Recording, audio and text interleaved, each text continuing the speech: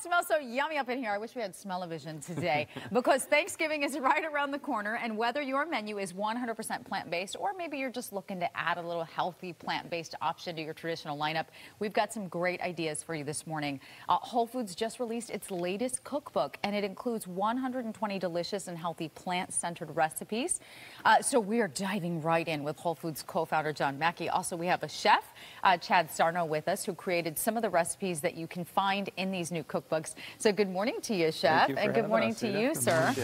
Okay, so we're going to go ahead and let you get started because my first question is for John. I was just saying that here's a fun fact. Consumers under 40 have upped their plant-based intake by at least 52%. Why is that?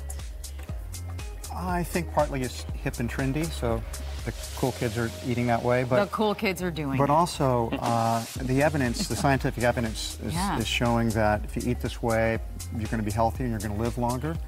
It's obviously better for the animals. It's also better for our environment. And better for our bodies and our minds. Recent research has also showed that pretty much better for everything.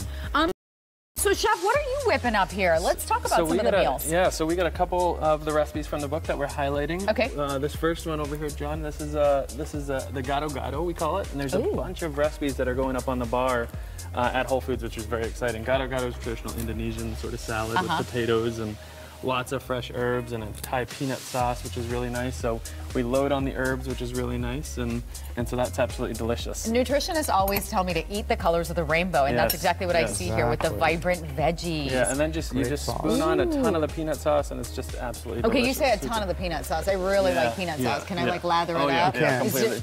And a lot of the recipes in the book you can actually use as base recipes for other applications throughout your week. So then we have a carrot lox, which is, and if you want to just garnish that with the capers and the dill. Wow, so that is not tomato. No, and it's actually cured carrot, so it's salt cured, and with a little bit of almond cream cheese. We have some capers, a little bit of dill on there. Almond cream cheese, that's different from your regular cream cheese, John? We can find that at Whole Foods? Yeah, of course, you can find all these ingredients. And then we have a baguette, which is with sort of an artichoke, hearts of palm sort of dip, kind of reminiscent of like a seafood dip.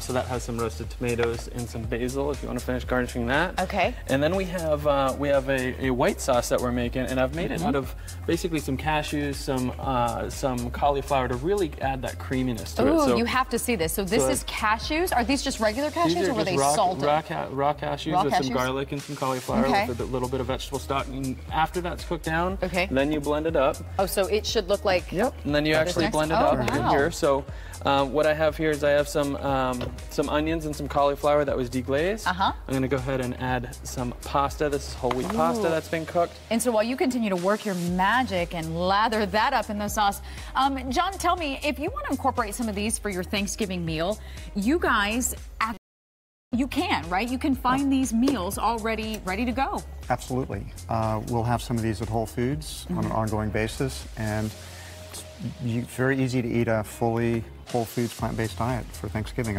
I've been doing it for 15 years, so I know you can do it. You know why I like that? Because I have nothing but meat eaters in my family. They're actually coming from Texas for Thanksgiving, so we can actually sample these before the big day, right? Exactly.